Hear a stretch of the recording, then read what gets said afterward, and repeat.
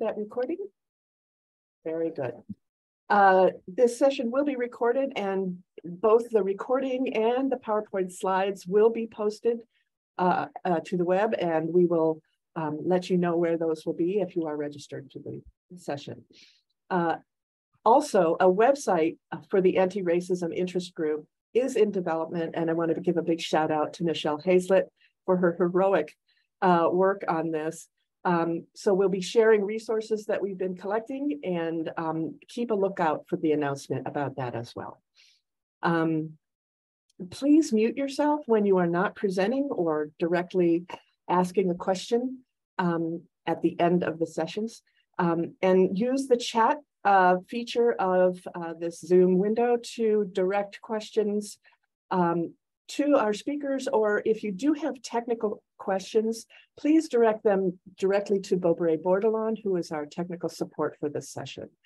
I hope you know how to do that in chat. You can specify his name. We will be taking questions. However, we will hold all questions until after all of our panelists have an opportunity to present. So feel free to enter those questions at any time in the chat when they do come up for you. Okay. So to just give a little context for this conversation that we're hoping to hold with you, in the United States in 2020, it was sort of a landmark year, and not always in a good way. There were so many events that brought the many issues surrounding social justice, race, ethnicity, national origin, gender, sexuality, and other issues that prompt discrimination in our society. And it gave us a renewed urgency about how to address all of these issues. And of course, prior to that year, all around the world, we have seen events of war and conflict and persecution of peoples due to racial, ethnic, and all sorts of issues of personal identity. And these are on the rise. One result of which has been an ongoing refugee crisis that challenges the capacity of nations and the international community to provide asylum, humanitarian aid, and simple human compassion.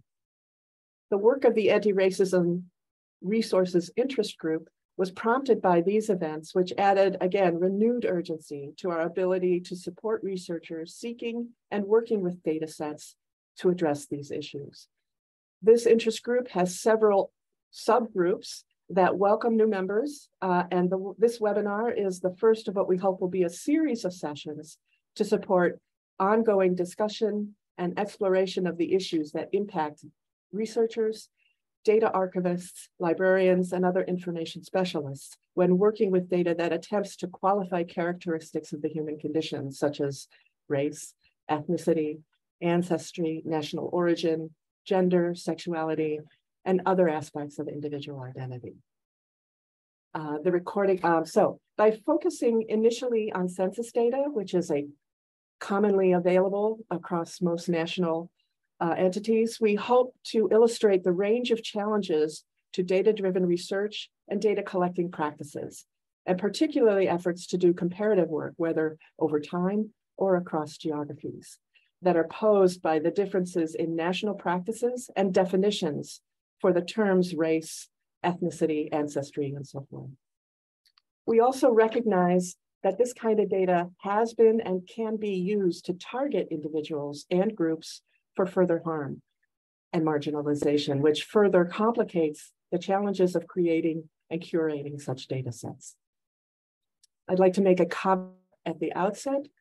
Our speakers are not necessarily experts in the very difficult methodological and epistemological issues that arise when attempting to build accurate data sets that characterize aspects of individual identities.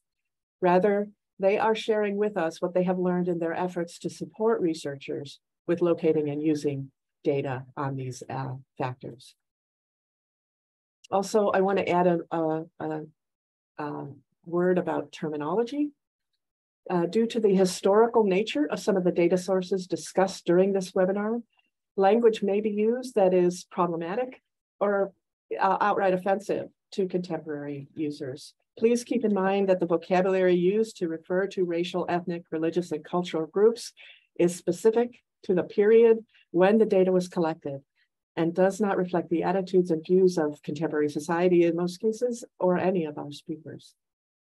We hope this panel presentation will be the beginning of an ongoing conversation supported by additional presentations, and we welcome your engagement with the panelists today and the program organizers by sharing your questions in the chat. Questions will be addressed, as I mentioned earlier, after all of the presentations. Okay, so let's get on with it, shall we? Each of our panelists will speak for 10 minutes in the order listed on this slide.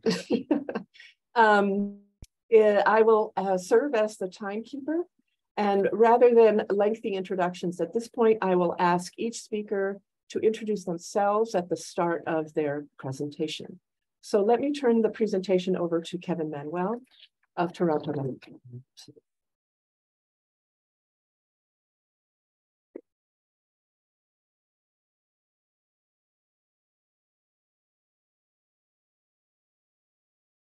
Kevin? Hello, thank you, Anne. My name is Kevin Manuel. I'm the data librarian at Toronto Metropolitan University in Toronto, Canada, and I'm presenting on behalf of my colleagues Alex Cooper at Queen's and Rosa Orlandini at York. Next.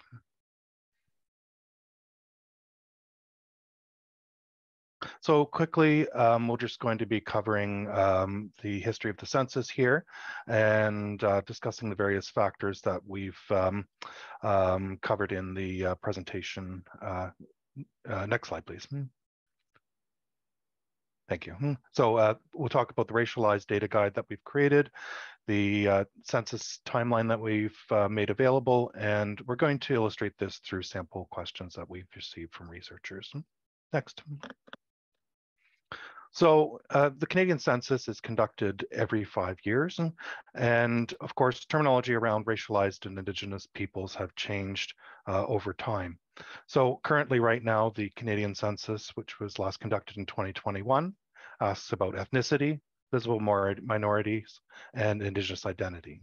And there are questions at this time whether some of these classifications can actually reflect Canadian society right now. Next. So, of course, the census is connected to colonization, and we're starting this presentation with Canada because it bridges both the UK, which Canada was part of the British Empire, and from the influence from the South from our neighbors, the United States. But the first census in Canada was conducted in 1665 in the French colonies of New France. And of course, New France became part of British North America in 1759. Next. Just a reminder to mute, everyone can mute, please. Thank you. So Canada confederated in 1867, and the first census was conducted in 1871. So that map there certainly illustrates a very different country than what it is today. And the census has been conducted every 10 years until 1951. Next, please.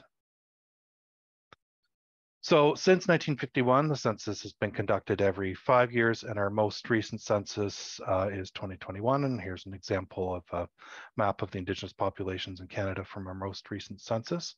But looking back at the history of the census, if you go back to our 2011 census, there's two parts to the Canadian census: the short form, which is mandatory for 100% of the population, and the short form, the long form, which is sent out to 20%.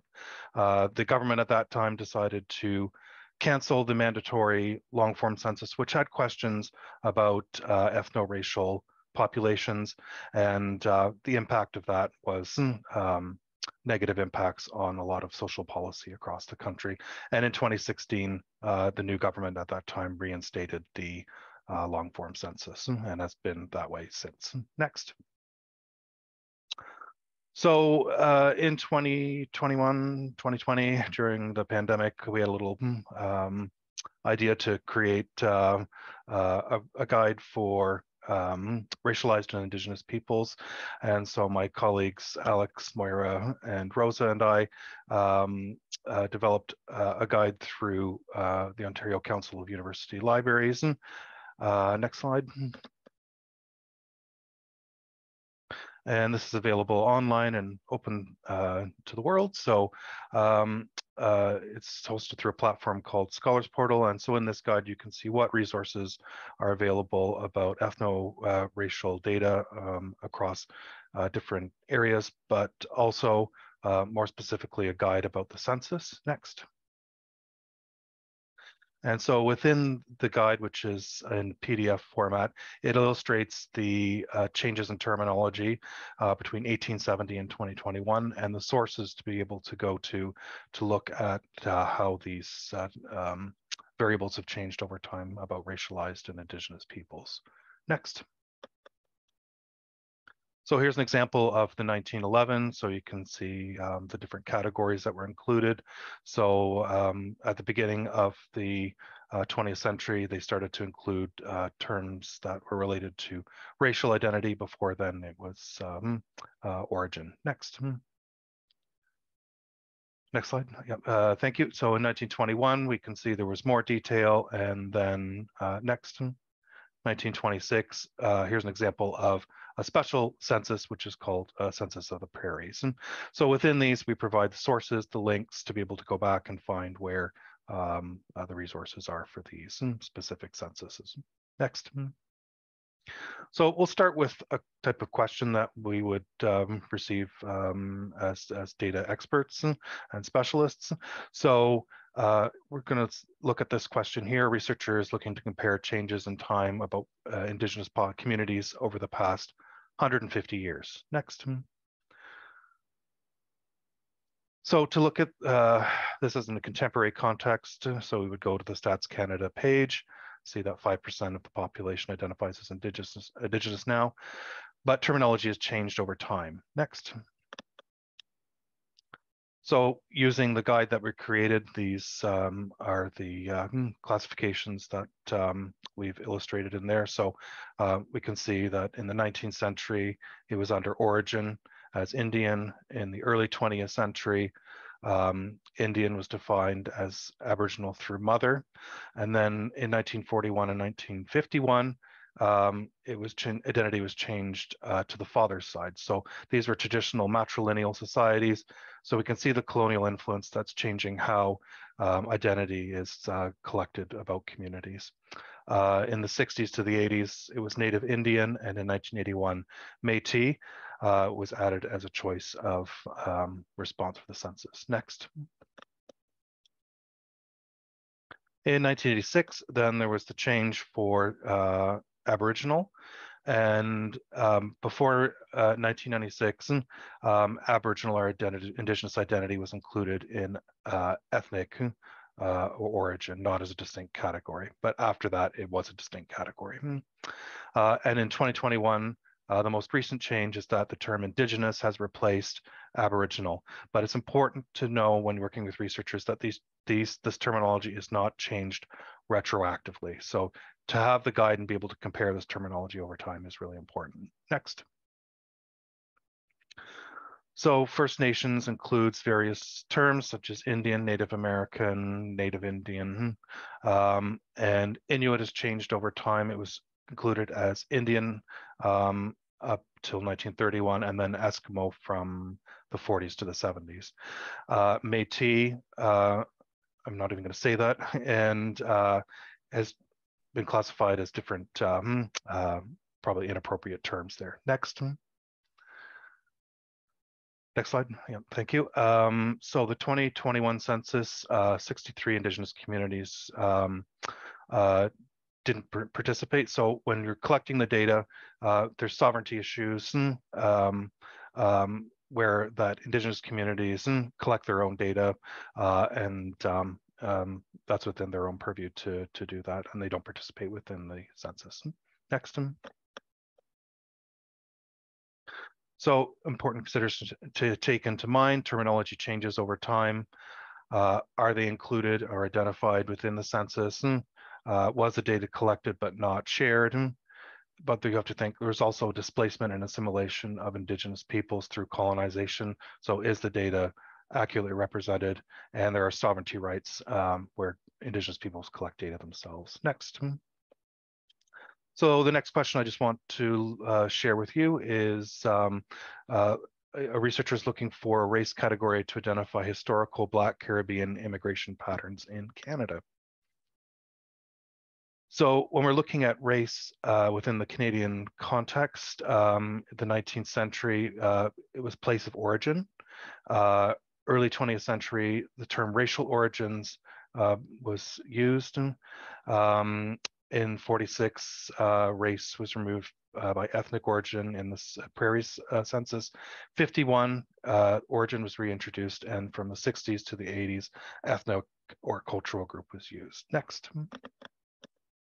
So Thompson refers to the 1981 census, and it illustrates a legacy of colonialism here. That racialized Jamaican descended respondents reported that they were British, while those Haitian descent were identified as French. Next. So in 86, as a way to address this, a new variable was added, which was called visible minority, and there it illustrates the different classifications that were added for that. Next. But the challenge with the visible minority, it's often difficult for Canadians to compare to other countries. And although most countries collect ethnicity data instead of race, there is no sort of international ethno-racial data classification. Thus, it requires some forms of harmonization. Next. So here are the visible minority categories compared to the United States. So we can see the challenge here in comparing internationally the different categories from different censuses. Next. So researchers in Canada have responded in saying that there are challenges with the visible minority and that it should be referred to as racialized populations. So in a meeting with Statistics Canada last week with a lot of the data professionals in Canada, they've said that from going forward, they're going to refer to visible minority as racialized in their publications. Next. Next slide, please. Thank you. So when we're talking about racialized communities, think about how census terminology has changed. Our identities changed due to colonial legacies. Are there indicators for respondents that are racialized, and what are those indicators? Is there intersectionality of this, and who is not counted and why? Next slide. So we have an article coming out, Alex, Rosa, and I, in a special issue of the IASSIST Quarterly on Systemic Racism and Data Practices, and it's called Who is Counted? Ethno-Racial and Indigenous Identities in the Census of Canada, 1871 to 2021 in December. So please keep your eyes open for that. Thank you very much.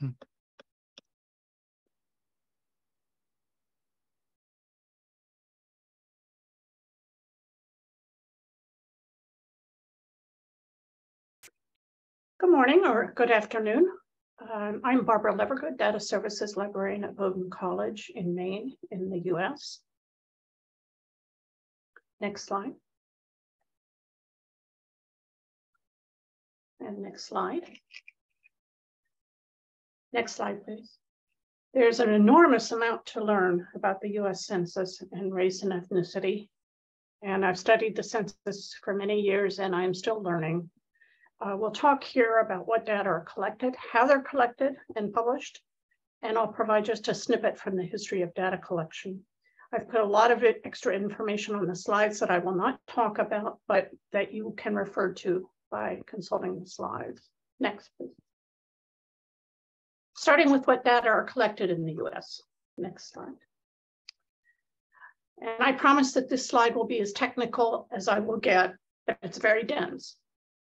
This table compares the two best data sets for collecting data on race and ethnicity in the US, the decennial census and the American Community Survey. The decennial census has been taken every 10 years since 1790, And the ACS is a continuous survey with data available since 2005. Next.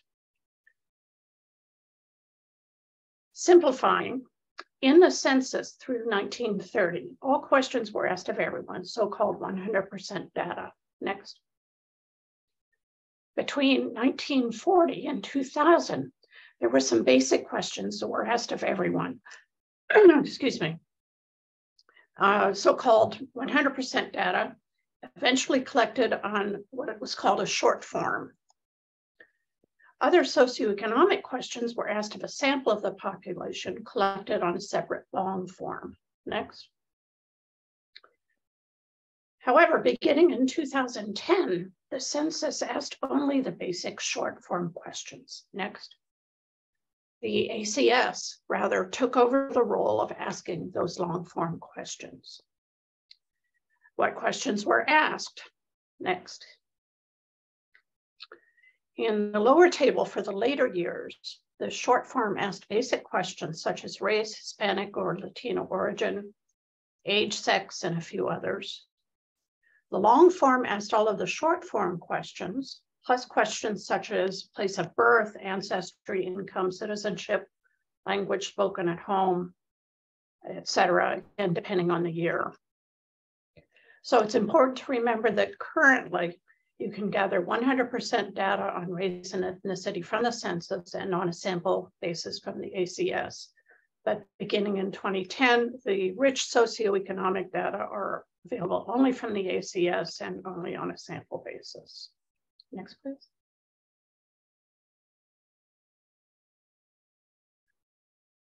Although we're focusing on race and ethnicity, there are many other closely related variables available in some years in the census.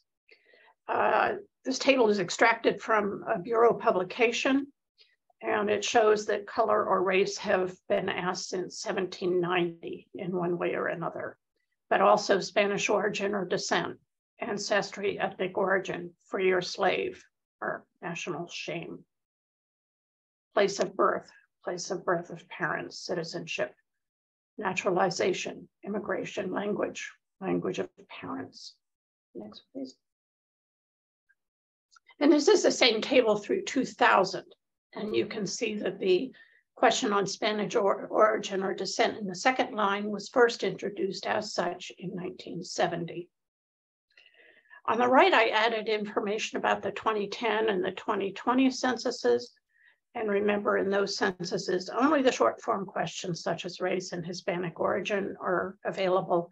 The other variables are only available through the ACS. Next. And next, please. One more next in. Thank you. Let's turn to how data are collected. Next. In particular, how are respondents classified by race? According to Henry Sheldon from the 1790 through the 1950 censuses, the enumerator had been instructed to classify the respondent by race without asking the question, except when he was uncertain about the proper classification. Beginning with the 1960 census and in the ACS, the enumeration has been conducted largely by mail, more recently online. From that time, people usually self-responded to the questions. Next, please. To show you what the questions on race and ethnicity look like, this is an extract from the 2010 questionnaire to which people self-responded. Question 8 at the top asks, is person 1 of Hispanic, Latino, or Spanish origin? One can answer no, or yes, Mexican, Mexican American, or Chicano, or yes, Puerto Rican, yes, Cuban, yes, other, please specify. Question 9 asks about what person 1's race is. Mark 1 or more boxes.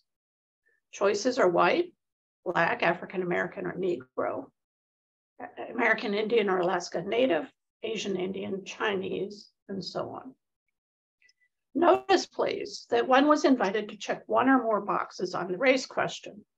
And this was new as of Census 2000. It was done to allow those with a multiracial background to self-identify. As a result, according to the Bureau quote, the Census 2000 data on race are not directly comparable with data from the 1990 census or earlier censuses. Caution must be used when interpreting changes in the racial composition of the US population over time. Another important thing to note, the note at the top of the excerpt reads, please answer both question 8 about Hispanic origin and question 9 about race. For this census, Hispanic origins are not races. Well, in fact, respondents are understandably confused about the distinction between Hispanic origin and race and do not always respond in the way that the designers of this distinction expect them to. Obviously, this is a problem, and the Census Bureau has long been examining the issue. Next, please. This slide provides more information on that and other current challenges for data on race and ethnicity. Next. Next. And next. And now we'll look at how data are disseminated with some examples. Next, please. This is a detailed table showing the number of Hispanics or Latinos from 2010, to which I've added colors and asterisks to help you guide your attention. At the top in orange is the total pop of the US, over 308 million. In green, the number of Hispanics, over 50 million. And one can also see the number of those Hispanics who identified as Mexican or Costa Rican, etc. Next. Next, please. This is a garish table, an excerpt of all that would fit from a single, very detailed table of race from 2010. Because one could choose one or more races, the Bureau provides data for over 60 race categories alone or in combination. At the top left in orange is the total pop of over 308 million. Below that in blue, the totals of those who chose only one race, white alone or Black alone or American Indian and Alaska Native alone, and so on. Then in green, the total of those who stated that they were of 2 or more races, over 9 million. And that includes the lines in pink, those who said that they were of 2 races, for instance, white and Black, over 1.8 million, or Asian and some other race. In lilac, those who said that they were of 3 races. In the middle in blue, those who were of 4 races, on the right in green of 5 races, and in purple, the 792 people who said that they were of all 6 racial categories. Next. Next, please, Anne. And this table cross-tabulates Hispanic and race. Next. One can get decennial census and ACS data from many sources, either as tables, or summary data, or as microdata, including from IPMS, which Bob Ray will talk more about, curated data from ICPSR, from various tools and publications from the Census Bureau, Social Explorer, a commercial product, and the census schedules through 1950 are also mostly available. Next, please. With that in mind, let's look briefly at how race and ethnicity have been asked in the census historically. Next. This visualization from the Census Bureau tracks race and ethnic classifications over time. Next. Zooming in on just 1890, the categories used were white, Black, and again, please excuse the vocabulary that was used at the time, a lot of Quadroon, Octoroon, Chinese, Japanese, and Indian. According to the Census Bureau, the categories Chinese and then Japanese were added as there was an increase in immigration from those areas. Also, according to the Bureau, quote, pressure to further assess race science theories heightened, resulting in Congress mandating the introduction of supplementary Black blood quantum categories, Quadroon and Octoroon, for the 1890 census, unquote. In certain racist laws, people having any amount of so-called Black blood could be subject to discrimination under the so-called one-drop rule. As William Seltzer notes, in the United States, as in many other countries around the world, population censuses have been an important tool for both advancing and repressing human rights. Next, please. And I leave you with this summary from an interview with Margot Anderson, an academic authority on the census. Tensions have swirled around the census since it began in 1790. Whatever the hot button issue of the time is, says Anderson, gets tangled up in the census. That's because the regular counting of the population has never been an academic exercise, she says. The census is a basis for deciding how to apportion political power, as well as how to dole out billions in federal funds. Every 10 years, we shuffle the deck, she says, and take power away from areas of the country that are not growing as fast as others. Well, thank you. On to the UK. Okay, hi there. I'm Nigel Tinarana. Next slide, please. From the UK Data Service. And actually, our race data was just released yesterday, so I might drop in a couple of observations about that, but it's been quite muted conversations about it so far. Next slide, please. So what I'm going to cover is how race and migration are represented in the census, how that's changed over time, the groups that are identified, and some implications for the way we talk about race and migration in the UK. And lastly, to look at a couple of other sources of data. Next slide, please. So first of all, the context. The UK has 3 statistical authorities. They determine questions differently, and there are differences in the race ethnic categories used. England, Wales, and Northern Ireland censuses have started to be published. Scotland was delayed a year because of the pandemic, so we expect their results to start being released next year. At the moment, we're seeing univariate tables at different scales. And in the UK, we've got an ambition to move to population data derived from administrative data. It was used significantly to produce the census estimates. And there's a lot of work going on within the Statistical Authority in England and Wales, looking at the individual level data within the census and within administrative sources. Next slide, please. So what we get is aggregate data, and we tend to use ethnicity as a proxy measure of race, but there are other measures as well which are used. So language, national identity, passports, and in the UK context, to kind of focus on religion. So yesterday we became a minority Christian country, which seemed to kind of suck in most of the media coverage.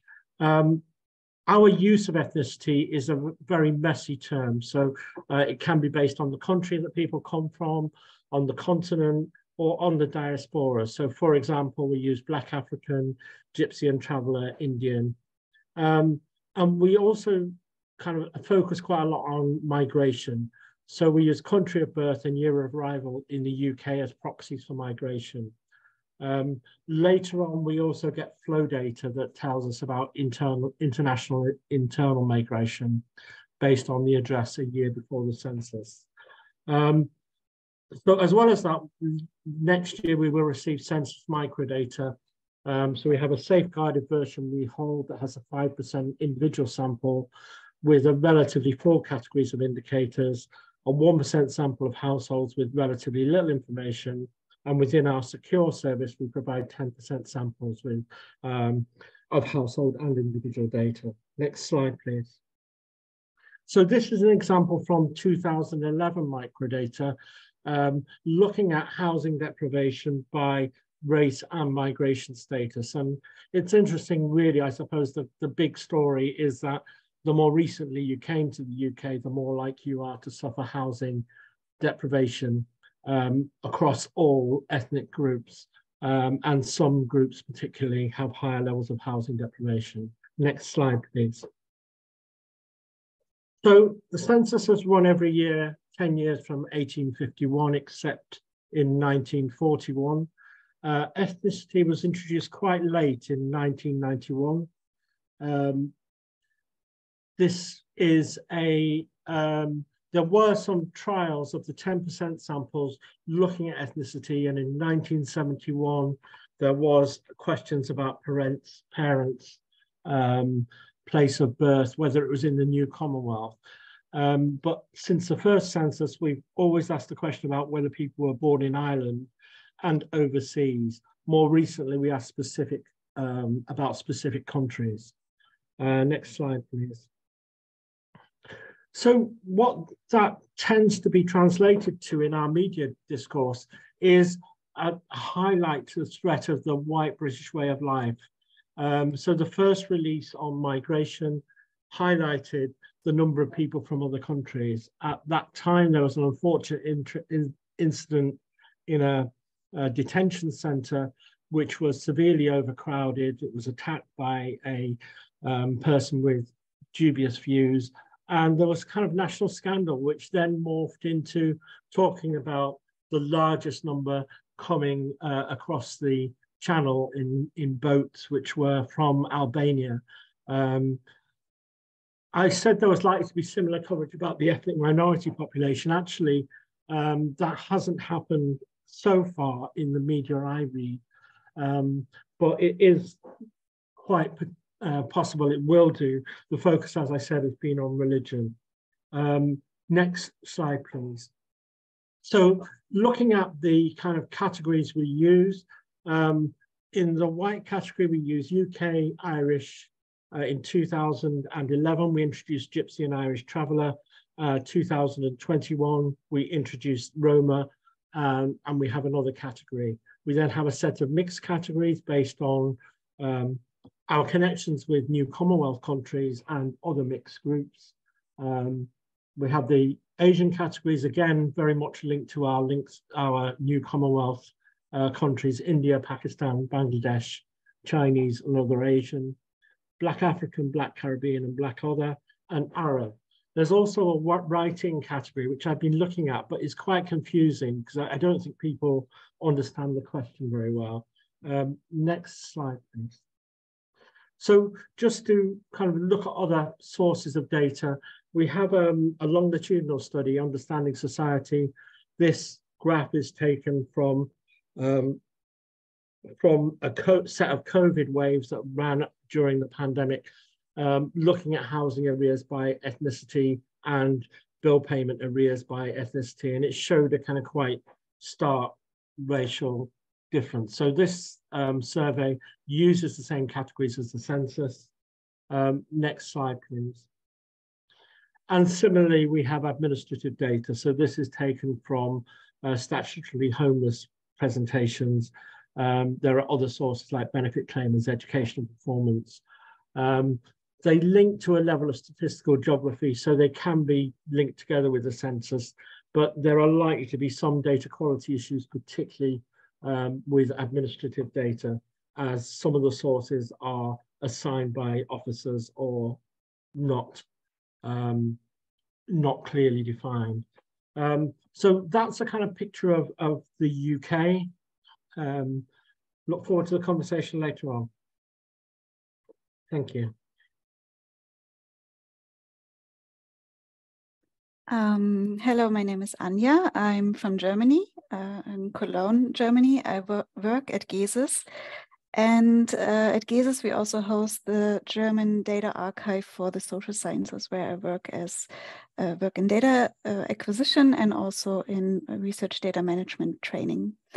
I am German, and I spent some time in the US.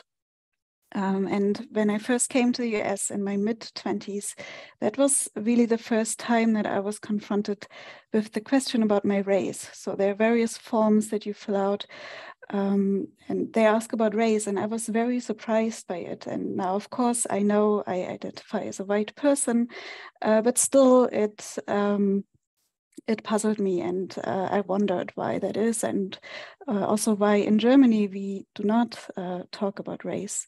And I want to share with you why that is. Next, please. So as you know, Germany has a very terrible past with racism. under the Nazi regime in the 1930s and 40s, and millions of people were deported and later killed by the Nazis. And that was only because they belonged to the wrong race. And I hope that you saw the quotation marks that I used here. And when we talk about race in German until now, we still use this term as purely biological. And that is to point out that this was a biological theory that was proved wrong and that was terribly misused by our ancestors in the past. And we want to remember that and want to make sure that that doesn't happen again. And in English, as I learned only by working with this group here and also while preparing for this webinar today, I learned that this is increasingly used as a social construct. So there's already a difference in our languages when we use the term race. Next, please. We still use the term race sometimes. For example, in our law. Here's an example. That's this Article 3 of our Constitution, and it says no person shall be favored or disfavored because of, and then there are a number of items, including race. And there is currently a discussion to replace this term in our Constitution, and it's a very sensitive discussion because we cannot just delete this term. Next, please. Because we know that not speaking of race doesn't mean that racism doesn't exist, and it does still exist in Germany. So this is a very long and very careful discussion of which term we use to replace it in our Constitution. Next, please. And also, since we don't ask about race in our official statistics, we don't have data about racism, at least not on the official statistical side. So I found this quote in an article in The Guardian that we don't know how much people of color are, for example, stopped by the police, are discriminated against, and also during the pandemic are more likely to die of the coronavirus. Next, please. So for our German census, we use the definition of migration background, and not only in the census, also in all official statistics, and also very many social surveys, social science surveys use this definition, also to be comparable to official statistics and also to compare the surveys with each other. And according to this definition, immigrants are all residents who entered the current territory of Germany after 1949, and that has changed. This cutoff year has changed recently to 1955 in the census. Then also immigrants are all non-citizens who were born in Germany, and also all Germans with at least one parent born abroad or born as non-citizen. Next, please. Of course, this definition that I just gave you has its flaws. So take, for example, an Austrian immigrant. Austria is a country south of Germany. We look the same, we speak the same language. Our cultures are very similar. So this person would not have difficulties to integrate in our society to, for example, find work, whereas a Black German would still be discriminated based on their skin color. And so this person would probably struggle to find work and would need to get in line at the unemployment office. But from the data itself, because we do not measure skin color or race or anything, we don't see why this one immigrant is successful, but this one German person is not. Next, please. We do have other sources to analyze racism, and I want to present some of them to you. So we have the Central Register of Foreign Nationals. Now, this is a database that is compiled by the Ministry of Immigration and Refugees. It is a very rich database on foreign nationals, and it's newly available only since last year. It's available for researchers. Now, this database only includes foreign nationals, so we cannot compare them to the German nationals, but still it's a very rich database about this group. Next. We have the German victimization survey that is done by the Federal Bureau of Investigation, so basically the German FBI. There, the respondents can identify of belonging to one of the largest immigration groups. So for example, they can say that their grandparents came from Russia or from Turkey. And also when they ask about specific attacks, the respondents can specify what the assumed reason for this attack was. So that could possibly be motivated by racism, for example. Next, please. Then we have the socioeconomic panel. That's a panel that reaches back until 1984. But in 1996, a question about ethnicity was added. So the question is actually very directly, do you experience any, or did you experience any disadvantages due to your ethnicity? And then a very new development is that they include questions on discrimination according to a specific German law. That's the General Act on Equal Treatment. So they will have questions in their survey about perceived discrimination due to various factors, including racism. Next, please. We have another panel, the National Education Panel, and that's a very rich panel study with a focus on education and labor market participation. And they also ask about perceived discrimination since 2012. So in 2012, they included questions about it. And they develop survey instruments, so new questions about discrimination. And also they are very concerned with avoiding the term race as well. So they find other ways. And for example, they also test questions about how a person perceives themselves and how this person is perceived by others. So a person can identify as German, but might be identified by others as non-German because they might have an accent or they might have a different skin color. Next, please. So the last but not least database that I want to introduce you to is the Racism Monitor. And there we have ethnicity that can be linked to discrimination experience, but also they test attitudes about racism.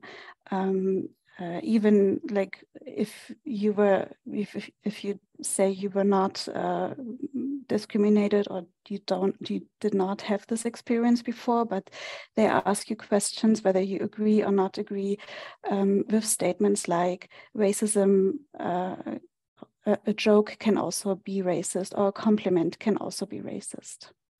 Thank you very much. Hello. I'm Bobby Bordlon, and I am the economics librarian at Princeton University. Next. So my colleagues have illustrated, even within a single country, how difficult it is to be able to try to look at the questions that we're facing today and how it's changed over time. So I have the easy part. What I'm doing is I'm going to focus primarily on one source that many of us use regularly, IPUMS International. But I do want to point out it's not complete. While they do an amazing job, they do not have all the censuses.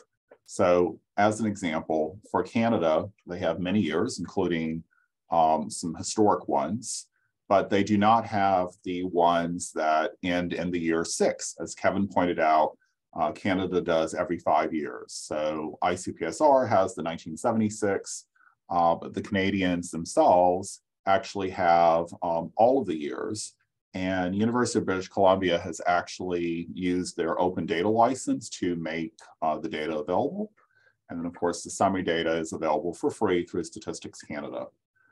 Germany has some old surveys, including East Germany and West Germany on IPUMS itself. And then, but the 2011 and the 2022, which is being conducted now, those are not available on IPUMS, but are available through German sites. The United Kingdom, we have many of the years available, but again, not all of them. So 61, 71, 81, 2011 are available directly from the UK Data Archive, but not through IPUMs. And then for the United States, it gets a little bit more confusing even, because there's IPUMs International, which is what I'm going to go into for a comparative, and they have many, but they actually don't have all of them, whereas IPUMs USA has all of them. And then one of my favorites is for summary data is called Social Explorer, which Barbara mentioned, which is summary information. And then of course, datacensus.gov, you can get free summary information. Next. So IPUMs International, I think many of us use this very regularly. It has 547 censuses. Next slide. So the first thing you always have to do is you're going to have to make a decision as to what it is that you want.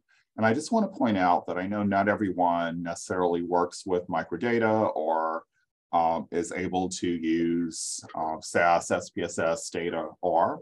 And so you actually do have an option to do simple crosstabs online, but I'm going to focus on the micro side, assuming that you are using Stata, SAS, etc. Next slide.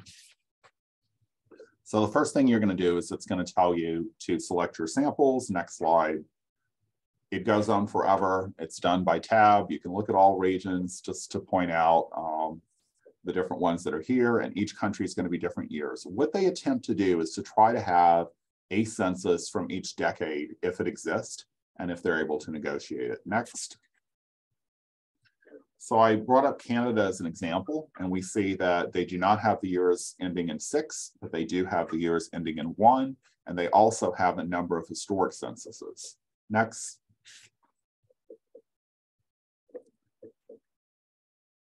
Let's see. So now we're going to start choosing variables. And so the first thing to remember is at the household level, you would be looking for things such as geography, as well as characteristics of the house itself. And then for the person, it's going to be everything else. So this will be things like race, ethnicity, migration, education, etc.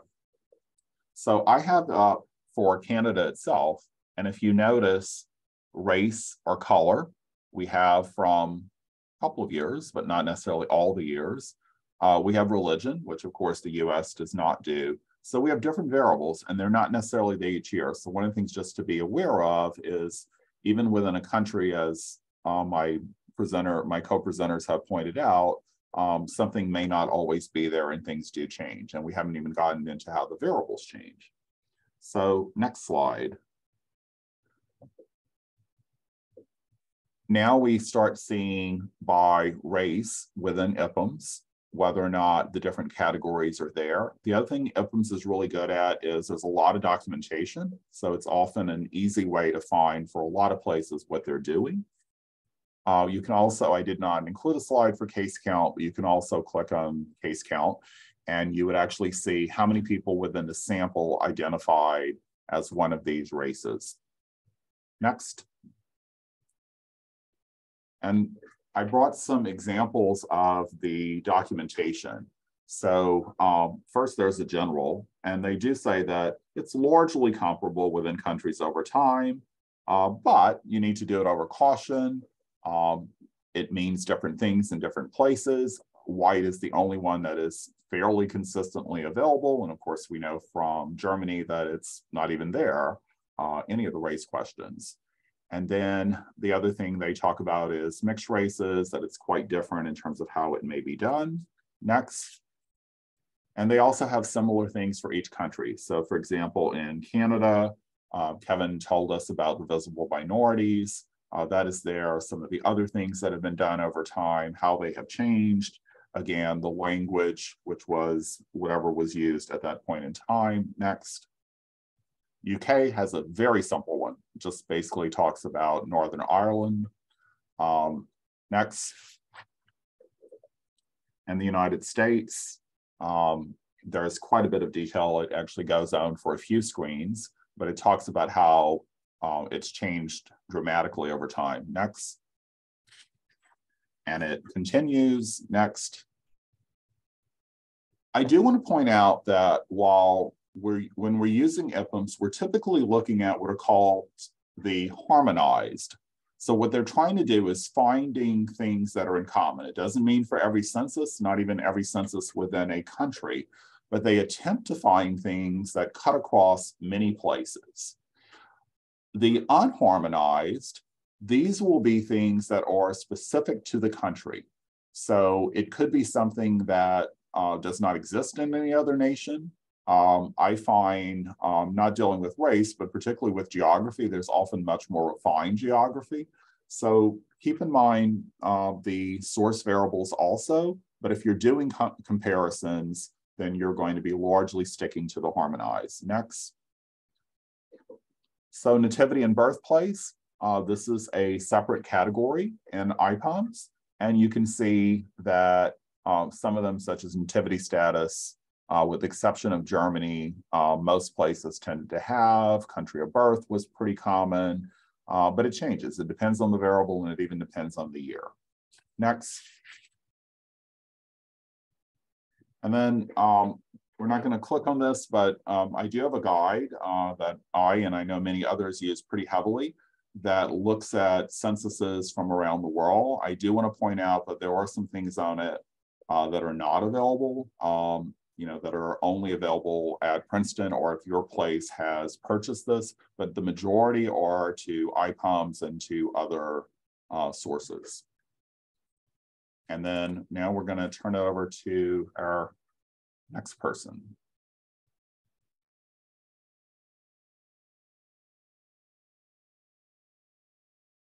Thanks, Bobby. Okay, so let's just finish off before we go into the Q&A. So just want to say a huge thank you to all our speakers today. That's given us a really great insight into data on race and ethnicity and other aspects of our identity in these 4 countries. Now, obviously, there are a lot of other topics we could cover, but we've tried to cram as much information in as we can into this one webinar. Now, I've just seen a couple of people asking whether the slides are going to be available. Yes, they will be sent round. They'll be made available online. So any of the links in there, you'll be able to access those directly once those slides are available. So look out for those. So we'd really want to turn this over to you now as our colleagues and our audience. So as we said at the beginning of the webinar, this is really what we think is just the very beginning of this conversation about race and ethnicity in data. And we hope that this is a conversation that we can carry on over the coming months. Just want to remind you about the Anti-Racism Resource Group that we're all members of. We have the link here on the screen, and I think Alex put this in the chat as well, so you can just click on it directly. The website is now up, I believe. We've been collecting information about important resources for anti-racism research, so please do go and have a look.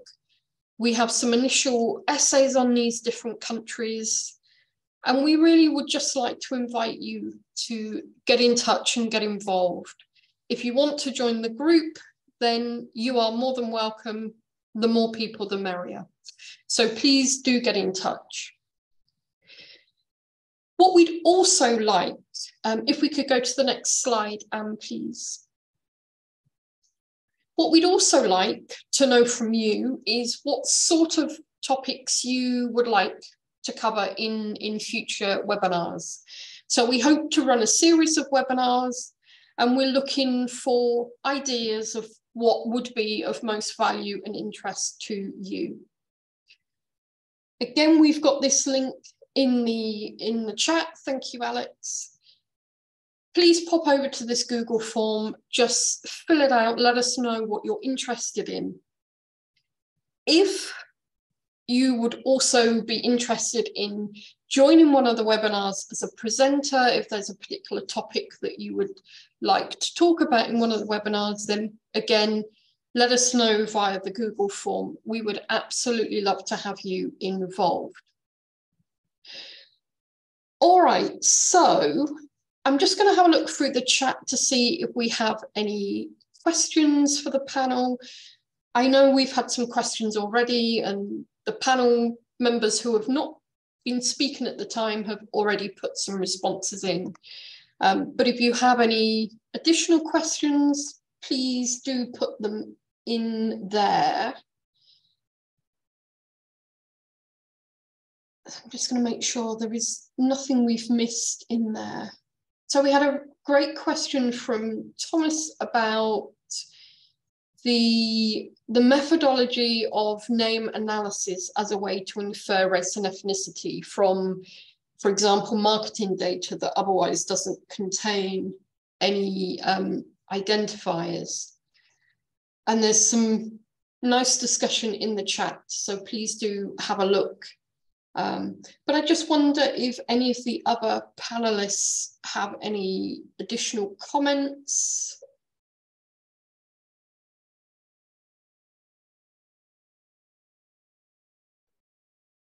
Yeah, I could say something about the US. It's my understanding that the use of Spanish surname to identify people as Hispanic was given up because of the inherent difficulties. In many or all of the Spanish cultures that I am aware of, there are two names used coming from the parents. Another problem was that someone could want to identify as Hispanic but not have a Spanish surname, or vice versa. And there were various other problems that led them to give up the use of that technique in the US for the census.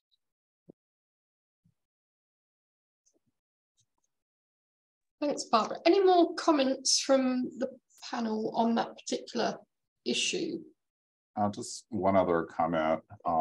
So there are a few companies. So one question that does get posed a lot is for executives, people who work in companies, etc. And there are some places that do include, but they only include if the executive has self-disclosed. And so ISS risk metrics does have ethnicity. And then BoardX also does that. Again, it's not for every individual, but if the person has self-disclosed. Most of the other sources I've seen, if they do include, it tends to be doing the bad practice that we just talked about. I seem to remember at I think it was at the IASSIST conference this year, there was a presentation around this topic. I don't know whether anybody else attended that session, and I can't remember the researcher's name, unfortunately, but the presentations I think are available on the IASSIST website. Bob raised nobbing, great. So it might be worth having a look at that if you're interested. What I remember from the presentation was that they had been carrying out some analysis to see how effective this was. And they'd identified certain groups of names which were problematic. But that's as far as my memory goes. So if you're interested, then do go onto the IASSIST website and have a look for that presentation. Okay, any other questions? There is a question in the chat now, Deborah. Yeah. And very interesting. From Charles. It was mentioned a few times that there are discrepancies in the vocabulary used both by a country over time and between countries.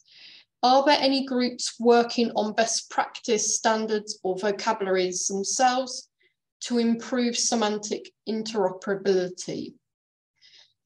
Do any of the panelists have thoughts on how interoperability could become a reality for census data? That's a great question. I think the first would be within a nation to try to reconcile. And I think we already saw the problems that exist there, because often you can't reverse engineer. So if something was either too inclusive or too exclusive, you can't go back. So I don't really see that as feasible. What I could see is, again, is IPMS as the group that's certainly done the most with trying to harmonize censuses. You know, they've already done a certain amount of that in terms of notes. Now, it's not the same as direct linking, and I really don't see them directly linking, because again, each place does have very different meaning. But I think the first would be within countries to try to provide the equivalent of a concordance.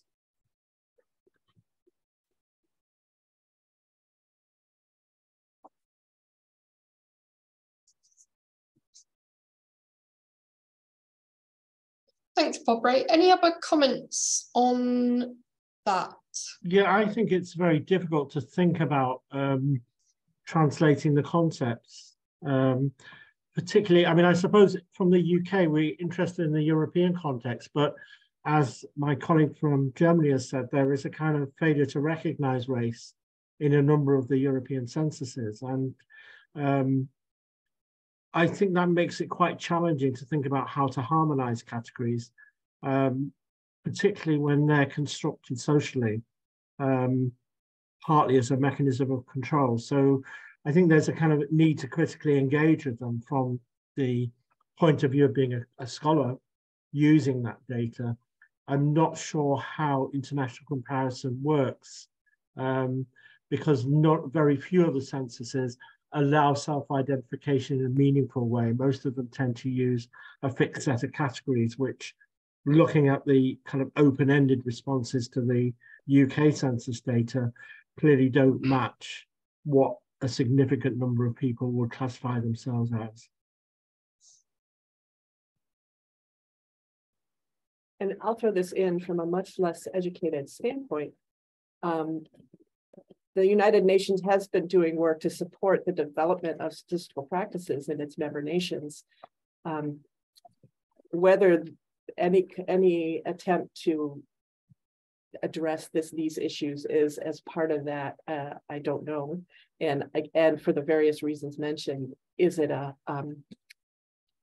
task beyond possibility? So there's that. Thanks, Anne. Thanks, Nigel. I have something from the US on a slightly different topic that I just want to make sure that people who work in the US are aware of. The US government is currently reviewing, and I put this in the chat, reviewing and revising standards for maintaining, collecting, presenting federal data on race and ethnicity. So I gave you a link there, and you probably also want to keep an eye on the Federal Register for calls for input. Great, thanks, Barbara. Any ideas on criminal justice data and statistics? So Chris was saying that the Criminal Justice Data and Statistics LibGuide has a category suggested by a criminal justice professor on racial and ethnic disparities in criminal justice. They've used IASSIST Anti-Racist Resources for the US. Great to hear that people are using them. Do we know of any data from other countries in that area? So Canada, UK and Germany, or any other country for that matter. I'll jump in and say the list that we're developing are global. They're not intended to be US focused. I should introduce myself. I'm Michelle Hazlett. I'm currently co-chairing the group with Anya. But we are limited by the fact that the majority of our membership is US based.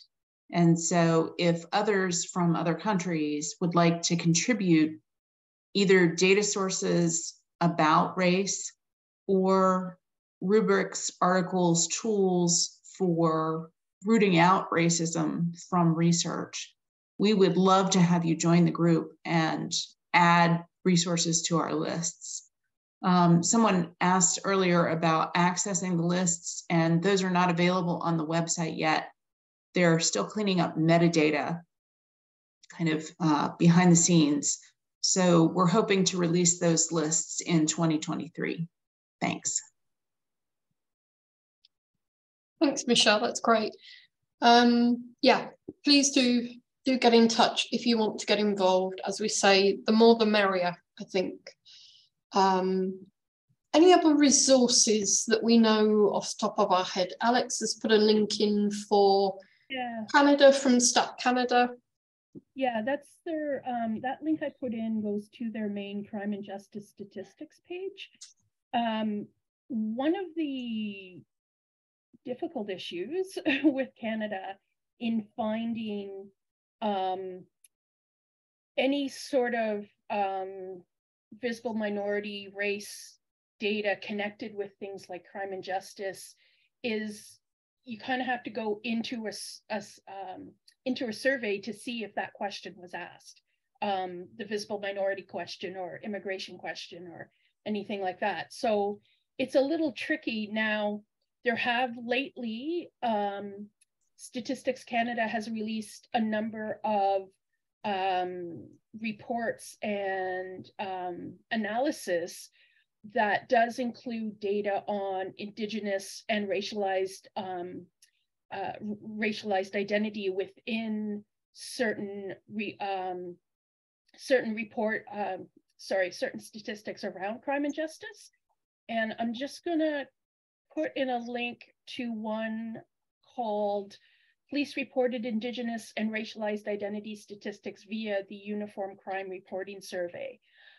So you kind of have to look for the various things that could, various reports that StatCan writes that could have the data, and then within the report, look at the tables that they've included and see what the source is, and then go to that source. So it's a bit of a going around and finding stuff and then finding the stuff that you want.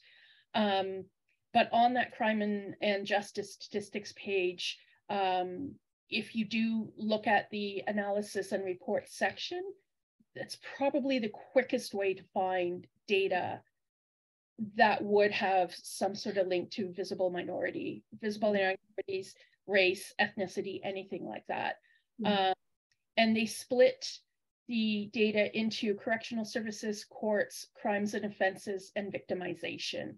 And one survey, if you're looking for data related specifically to the people who are victims, Statistics Canada has a great survey called, it's the General, I'm just going to type the name in here, General Social Survey, and the topic you want to look for is victimization. So the General Social Survey is a set of surveys that go back to 1985, and every year is a different topic, and they repeat topics around every 5 years. So if you find the victimization one, I think the most current one is from around 2015 or 2017. And then if you go back 5 years, it'll be another victimization one. So it's not current to every year, but it is an excellent survey if you're looking for statistics on the types of crimes and the types of victims that are out there. And just keep in mind that this is a self-reported, so it won't match up with data that comes from Corrections Canada or from any of the other crime and justice statistics that are reported through policing agencies across Canada. That's sort of the quickest sort of lesson on finding those kind of statistics in Canada. So in the chat, I'm also going to add the link to the guide that Kevin mentioned when he started talking about Canadian statistics, our data on racialized populations. in that guide, there is a list of various different surveys and data from Statistics Canada, but also from some provincial and municipal sites that have that are about crime and justice. And yeah, that's for Canada. That's sort of the top ones. But if you, I can't remember who asked the question. If you do have questions about Canada, you can certainly email either Kevin, Rosa, or I. And on the next slide is a list of, this is the contact information for everybody involved in this webinar. And our emails are there. Kevin, Rosa, and my email are there if you want to get in touch with us, and we can have a more in-depth conversation about that. I hope that helps. Yeah, that's super. Thanks, Alex. Just for I've just put a link in the chat here. So there's a research centre called the Centre on the Dynamics of Ethnicity. That's their website, ethnicity.ac.uk. I just had a quick scan of it. They've got some research on racism on the bench in terms of sentencing. There is a survey that will be available through the UK Data Services next spring, which has quite a lot of evidence on experiences of racism. So that's a non-probabilistic survey with probably the largest racial minoritized groups, including groups that we don't normally see in survey data. So for us, the Gypsy and tribal communities are difficult to engage with in terms of statistics, and that was kind of done. An effective sample size was achieved. There's also work going on there about policing and about policing schools and so on. So a number of criminal justice type links. Great. I think that's going to be a really valuable survey, that one. So I'm really happy that is proving to be so successful. It's always quite a nervous moment when a new survey is proposed, whether they get the funding and whether they can put it into practice. So I'm really, really happy that they. Yeah, I mean, the survey's been completed. I think the issue is dealing with the non-probabilistic elements of the to make it so that you can draw inferences from it. So there's been a lot of work going on the weighting of that, which is quite a technical exercise for anybody who's interested in that aspect of the work. Not an easy job. The other one for the UK to maybe have a look at is the crime survey for England and Wales. I haven't looked at it for the recent years of data, but they do ask a lot of questions about discrimination, victimization, and they do ask, or have asked in the past, some questions about why people experience discrimination. So what grounds did they believe that to be? So it might be worth having a look at that, and I'll just pop the link to the UK Data Services data catalogue there if you want to go and explore. Can't guarantee it's what you want in there, but they do have some interesting questions.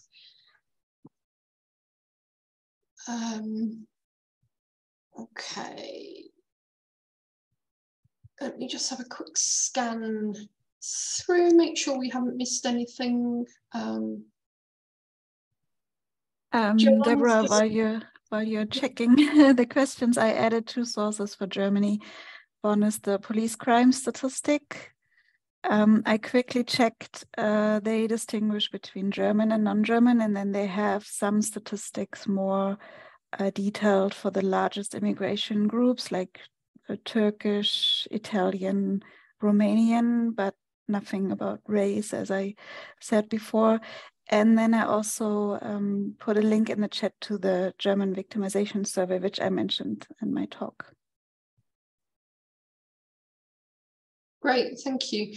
Joanne's just put a link to a recording for a talk that happened, which was research to improve future race and ethnicity data in the US Census.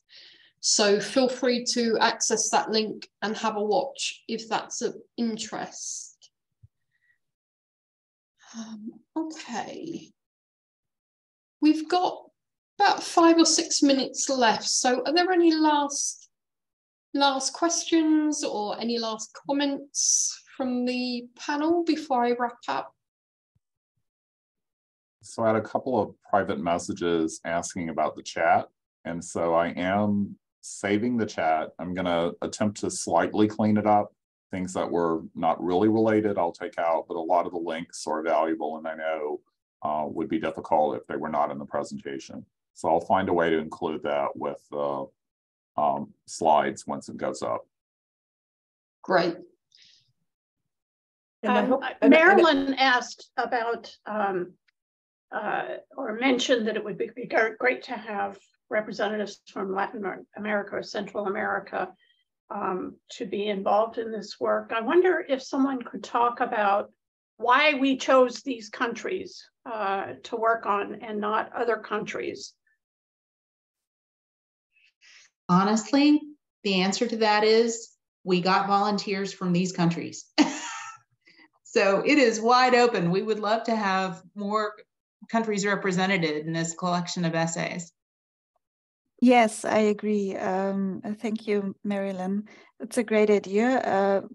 Everyone is welcome to add their country to the country essays, but also maybe we can have a follow-up on this seminar here. And we did talk about it a little bit to include more countries. And I remember I reached out to Uganda, for example. We have IASSIST has strong ties to Uganda. I just didn't follow up.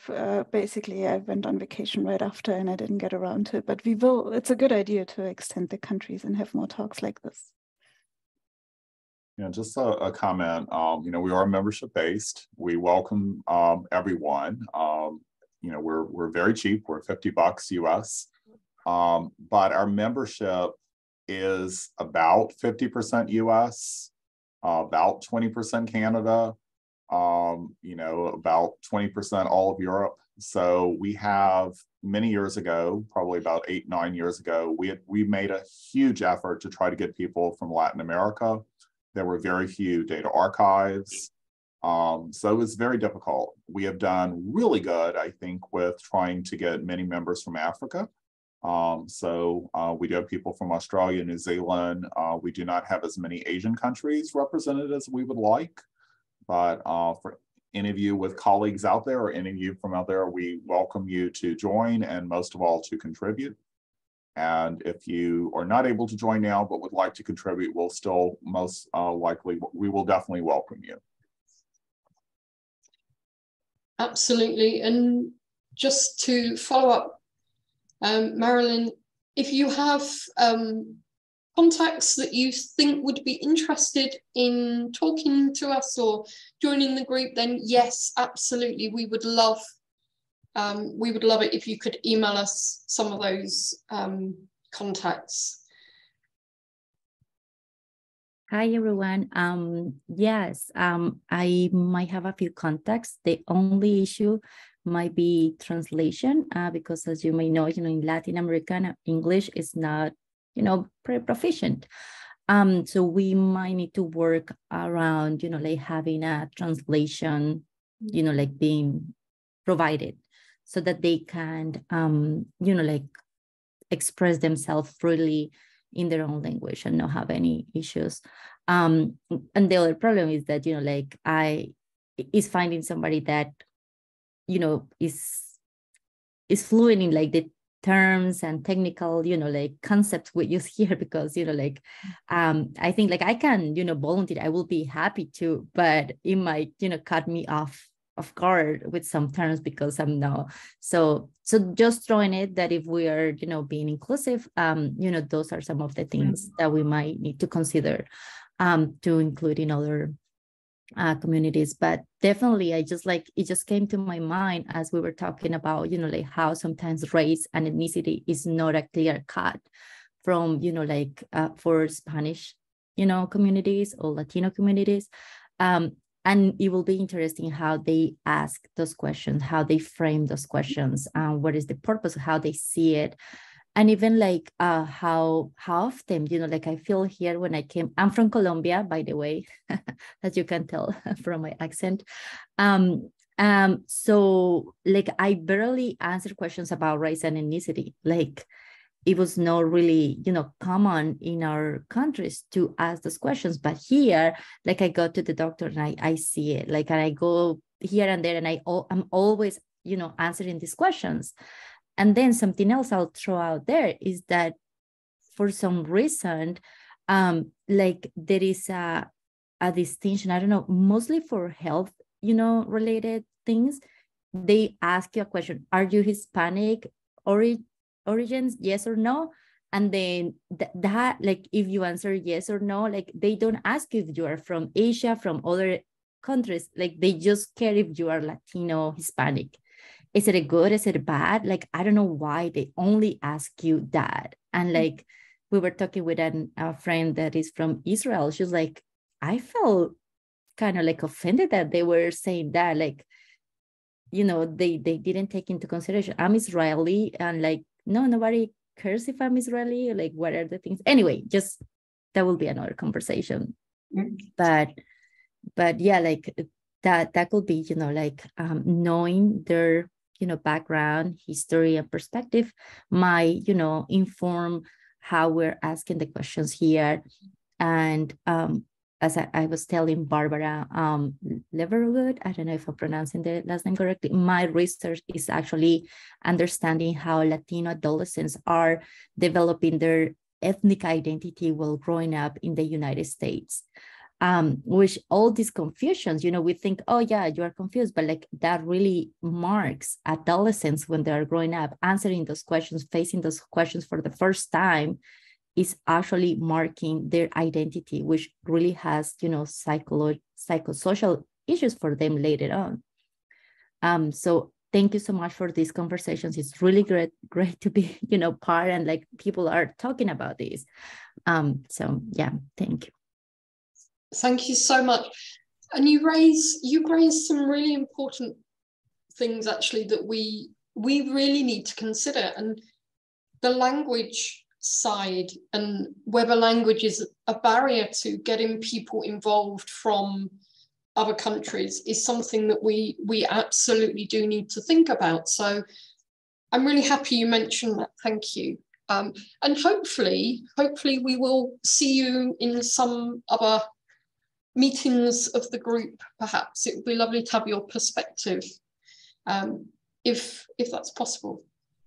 Yes, I got this from one of the faculties in my high school, because as I said, like I'm in this, so I was, you know, lucky I got into this. But if you want my email, I can like send it. If you want to add me in the mailing list, I don't know. So I just can share my email, and I will be happy to be part of these conversations. Great, thank you. Yes, if you're happy to just pop us your email, that's great. We'll be in touch. All right, so I'm just conscious of time, and we've done so well to stay exactly on schedule. I don't want to ruin it by being the one that drags us into overtime. So I'm going to wrap up there. I think we got to everybody's questions, either in this Q&A or throughout the webinar. But if we find any that we've missed, then apologies. We tried to get to everybody. So that's the end of our time. As we've said, you know, a few times, please do feel free to get in touch, either through the Google form, or you can see all the contact details for any of us as speakers. So if you have further questions or comments, then absolutely please get in touch. We'd love to hear from you. Any volunteers for future webinars as well, don't forget, you know, we would really love to hear your suggestions. One last reminder that the IASSIST conference is happening in May next year. The call for abstracts is open, and it's open for the next few weeks. Bobri put the link in, or Kevin put the link into the chat. Here we go, Kevin, thank you. Now, the theme of the conference is actually diversity in research, social justice from data. So this fits really nicely in with the area that we're all interested in. So we hope we will see as many of you there at the conference as possible. It is going to be hybrid again this year. So if you can't or don't want to travel all the way to the US, don't worry, you can join online. So we've tried to make it as accessible as possible. But for now, we would just like to thank you all very much for coming along today. We hope that you found the webinar interesting. We certainly found it interesting to hear your comments and questions. And we look forward to seeing you again, hopefully in future webinars.